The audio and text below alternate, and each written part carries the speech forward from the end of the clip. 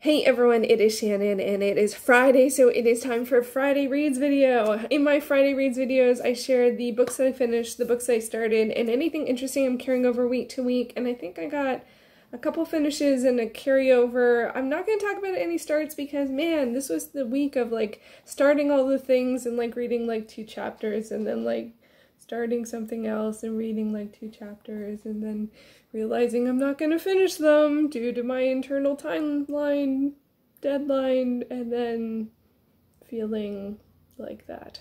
But I don't want to talk about those books. I don't want to talk about those books. We're going to talk about some other books. So I did have a couple of finishes this week, and one of which was The Voyage of Argo by Apollonius of Rhodes. This is a classic Greek mythology of 250 BC, so this is an oldie, and it follows the story of Jason and the Argonauts and the quest for the Golden Fleece. And I will admit, this is, I did not get every single moment of this book, because it is quite old, but they have great wonderful illustrations. It's a folio edition, and but it is an adventure story, and there's a map, but I did not pick up on all of the moments, and I have kind of resigned myself to be okay with that. I find I could approach it more studiously and, like, stop, and every word I'm unfamiliar with, look it up, and every time I realize, oh, I'm missing something, I can backtrack and read it again.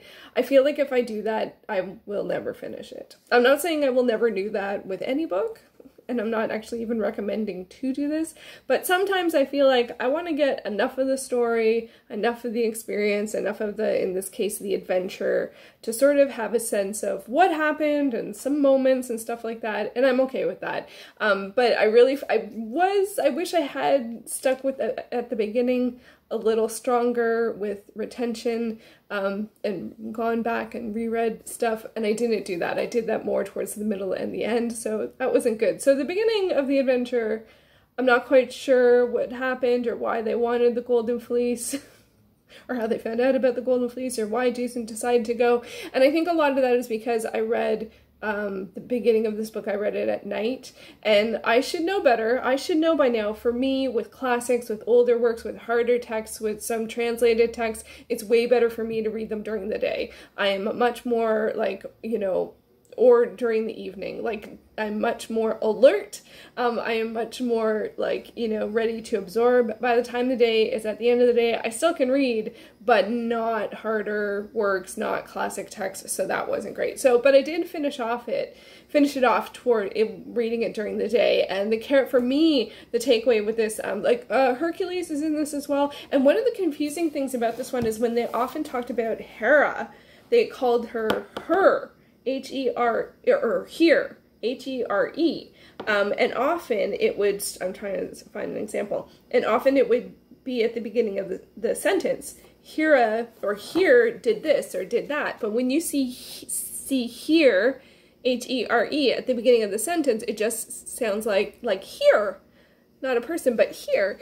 So that took me a while to pick up on that here was actually Hera, which is, she is Zeus's wife, and I'm trying to remember if she was trying to help him or if she was trying to hinder them. Now that I've read a fair amount of Greek mythology, man, those gods, man, they really just sort of like, see what happens when we do this. See what happens if we do this. Let's put that obstacle in there. So he definitely had sort of the cards stacked against him, but he did have the help of Medea, who was a great character, just extraordinary, and I really enjoyed that. It's funny because I know there's a play, Medea, so most of what I know from the characters from that, I don't know if it's I imagine it's referring to the same Medea, and I know sort of some of the themes of that play, which actually did not come into play in the book. So, but she is, like, magical, and she has abilities, and she can conjure magic, but I can't remember if she's mortal or not. I can't remember if Jason's mortal. See, not all of it stuck. So not all of it stuck, but I did finish it, and I'm really happy that I finished it, even though I didn't remember everything. I definitely will go back and reread it. I think that's a fun thing to do with classics, especially classics that have lots of adaptations. So I can go watch a film or, I don't know, any kind of dramatization of the story, and then, or even read things that are inspired by it, because the story itself, I'm sure, is great, and I'm sure I did not get all of it. Very sure on that, but I did finish it, so yeah. So is it weird to talk about like books that are like my retention level is not high? I don't know. It's the truth. I finished it, and I don't remember a lot of it. Anyway, next up, I finished this is a set of short stories called The Last Good Night. There's 5 parts of them. It is by Tiffany, Reisz, and this is within the world of the original Sinners books, which are erotica books. And I've read these 5 stories because I read them like in the past couple weeks. And I also have read The Mistress Files, which I think is 3.5. But I haven't actually read the original Sinners, and I really, really want to. It starts with the siren, and I think I am intimidated by the fact that it's long. It's over 400 pages long, and I have it. I bought it, and I'm just like, I don't know, so I keep reading around the series. So, but these were all about 30 pages long, and it follows the character of Nora, who I think is, I don't know if she's the main character of the original Sinners. I totally don't know how that series works at all, but I think she was the protagonist in The Mistress Files, which is another collection of short stories. And I don't even know how these were released. Like, I don't know if they were online, or I don't know. They're by Harlequin Mira, and then I got them from the library, but as individual works. But as I said, they're like 30 pages long. So this is erotica. This has some BDSM elements to it, and so it's not for everyone. I did enjoy the story, and I would put it in erotica as opposed to romance or romance erotica. Romance readers will know what I mean by that. I think if you don't know, I can let you know, but it's kind of a spoiler. So, but it is a differentiation that people want to know. So yeah, so I enjoyed these. They are pretty intense, some of them, not all of them. And it follows Nora, who meets someone, and he ends up being her protector for a period of time because there is some unrest in the community, and then it's her interacting with some of the characters that are pre-established, I imagine, within the original series, the original Sinners series, as well as being like attracted to this guy who is her protector and stuff like that. And she's a dom, and yeah, and I thought it was really good. I really liked the stories. There's lots of it was an amazing amount of character development and backstory in 5 different, like 30-page stories. I really felt like I got to know her character and his character a fair amount, and it was like a fair amount of real-world implications of things as well, which also sort of sometimes I find can break things out of romance, which can often be very focused on the happily ever after. So this one really looked at some challenging choices, and yeah, and so I really liked it. So I really should read the original Sinners. I haven't been reading as much romance, so I'm sort of like easing myself in by reading shorter works, and so I'm hoping that's going to work. And this has got me thinking about reading The Siren again. Let me know if you have read it. I know it's an 8-book series. It's 2 sets of 4, and so I think that's also got me a little like, wow, that's quite a commitment. That's quite a commitment.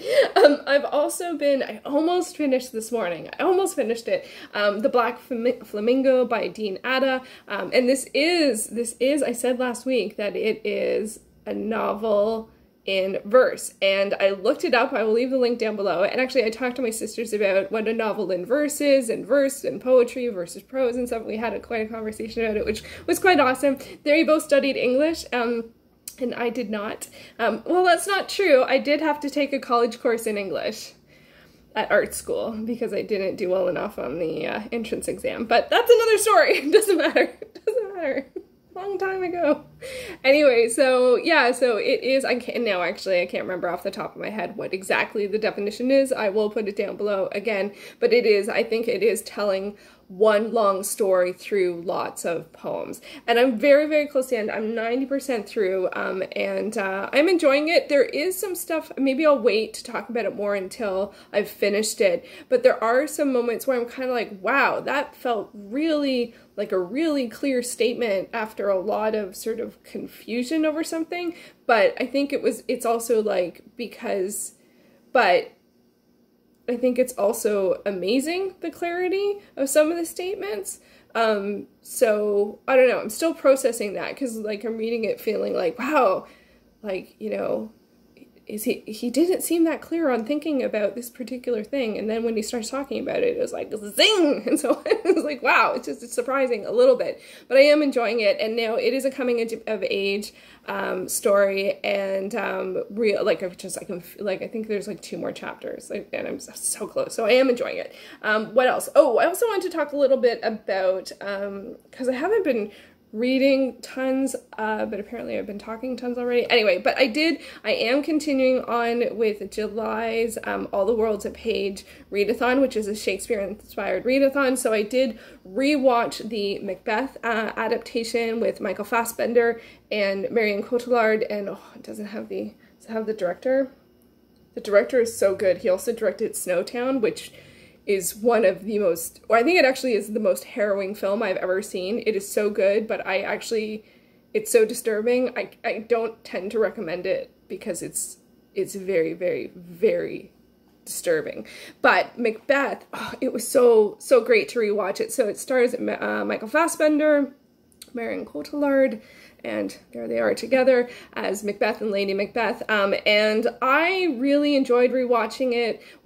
I think it has some challenges in terms of they talk really quietly pretty much throughout the whole movie. But I just put the headphones in and I was like, and I realized how much of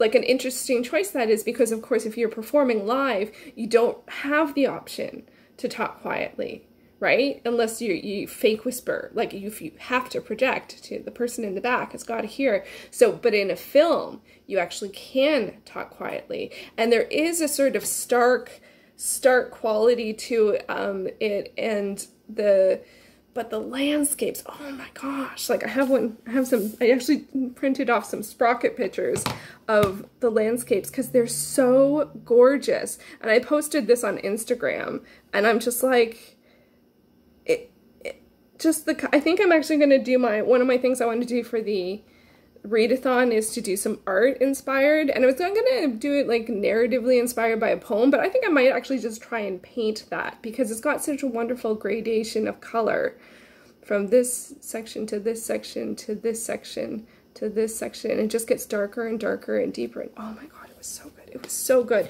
But it's funny, I read some reviews on Letterboxd, and some people did indicate that they did find it a bit hard to follow, being unfamiliar with the play, and I can kind of see that. And it's a hard one for me to step back from because I do tend to rewatch it again and again, and I know the story quite well, and it is a bit of a different take on it. They really set up some interesting stuff in terms of explaining some of the behavior or the drive of the characters, which, because this play is sort of most like kind of about power, tyranny, inevitability, and I even though I've read a fair amount, I do find it hard to understand the motivation behind some of the actions, but they really gave a sort of like framing of what could be the motivation, and I was like, ooh. Ooh, although they did take some liberties. There was one scene, I'm like, I'm not sure that person's in this room for that. Like, I don't think that happened. But I couldn't, there was a little time between when I had reread it and when I watched it, but I loved it. I absolutely loved it. It is so gorgeous. The landscapes, the set design, the costuming is so interesting, and I think the performances are really, really strong. And I think they both have a pretty strong command of the language. And the guy, oh my god, the guy who plays, is it Macduff? Oh, I forgot to look him up. Sean something. I'll probably end up talking about this more when I do my All the World's Page wrap up. But I just thought I would mention it because I didn't end up finishing that much. And like, just,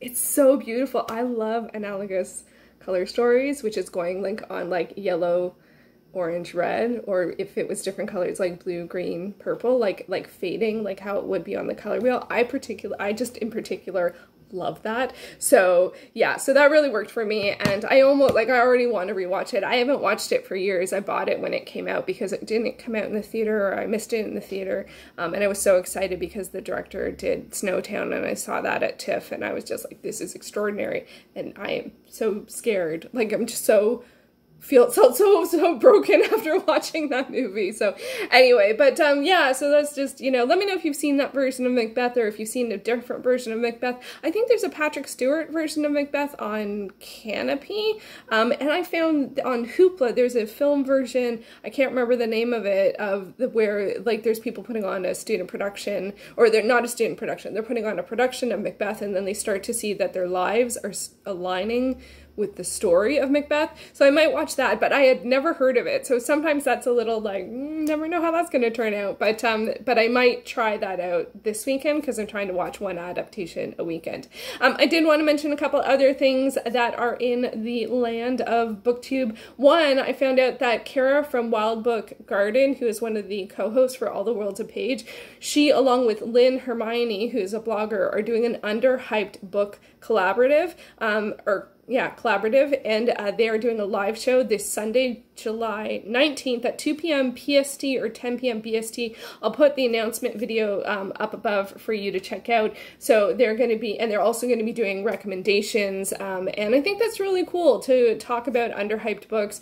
You know, it's something that I go back and forth thinking about in terms of, like, if I read something that's underhyped, how much do I want to talk about the fact that it's underhyped, because I don't necessarily want to say, not a lot of people have read this, even if it is true, or I don't hear people talking about that, even if it is true, because I'm like, I don't want to, like, undermine it, you know? And then, like, with underhyped books, do you only talk about underhyped books that you like? Like, what about underhyped books that you only were, like, a 3-star? Do you talk about that? I don't know. Anyway, so I am really curious about it. I think it's, like, it's one of the things, I think the deeper you go into something, the more you find things that you haven't heard about as much, and I do think it's awesome to share those things. It's also awesome to sort of be part of the things everyone's talking about. So I move back and forth on like how much I want to share about things that I've heard a lot about versus things that I don't hear people talking about. I guess I do try and balance. I'm not a good balance person, but I do try and balance that a little bit. So I'm going to be very, very, very curious to see what Kara and Lynn say. I don't know if I'll be able to attend the live show. I might be gaming, but if I'm not gaming, I will definitely attend the live show, and regardless, I will watch it afterwards if I can't attend live. So let me know what you feel about underhyped books. Definitely check out Kara's video, and I think the live show is going to be fun. And also the announcements have been out for the Summer Fling, which is a romance-based readathon that is hosted by Sarah from Steeped in Books, as well as a plethora of other co-hosts, including Lizzie from Lizzie Faye Loves Books, Nicole from Who Picked That Book, and a whole bunch of people that I only found in the past little while that are romance folks on BookTube. Sarah created it. It's the new iteration of the Summer Romance Book Bingo, and this time they have a 12 prompt card that you can use to play along, and it's for the whole month of August. So I will leave a link to Sarah's announcement video up above for you to check out. I have been putting together a TBR. I think might go for 4 romance books and very short romance books because I'm really trying to get back into reading more romance, but I'll talk about that whenever I do my August TBR, which won't be quite just yet. I will have my Grinchathon TBR hopefully up on Monday, and I did want to say thank you to everyone who responded about the reviews, given their thoughts about, you know, if they liked watching review videos and what style they like, because I do think that I think I am going to get back to doing reviews and maybe books in series, which is something I've talked about before, but I think I'm going to stick with anything where I start just at book 1. So anything that I'm already in the middle of, I'm just going to read and enjoy, but if I read book 1 and enjoyed it, then that is definitely a book that I will possibly review individually, because I think it would be fun to do that. So so I will have more videos next week, hopefully Grinchathon and probably a tag video. I'm trying to get more consistent with posting, potentially Monday, Wednesday, Friday, but maybe not necessarily certain types of videos on certain days. I am going to try and stick with Friday reads, but I might switch to reading updates instead, depending on how things go, but I do really like Friday read, so I might try and stick with that. So anyway, that is what I have been reading recently, and a couple events on the horizon that I am looking forward to. Let me know what you are looking forward to and what you are reading, and I'll see you again very soon in another video. Thanks so much for watching.